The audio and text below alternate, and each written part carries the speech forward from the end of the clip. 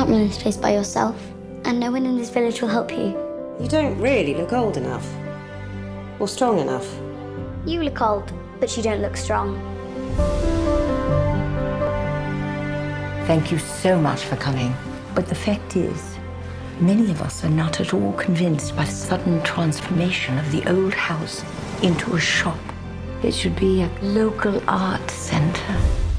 You do understand, don't you? Dear Madam, no one has plucked up courage enough to sell books in this forsaken coin of the world. My first customer. He so jealously guards his privacy after the tragic death of his beloved wife. Lolita. This book is already famous. Everybody's heard of it. You've really lost your head over this one.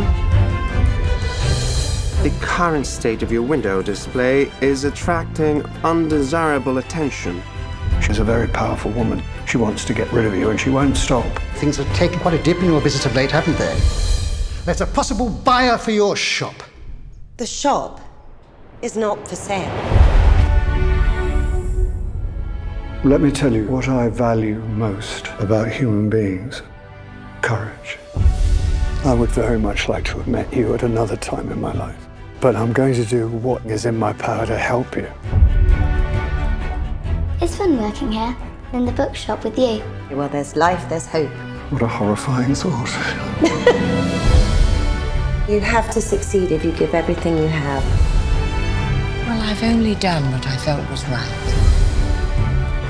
You make me believe once more in things I thought forgotten.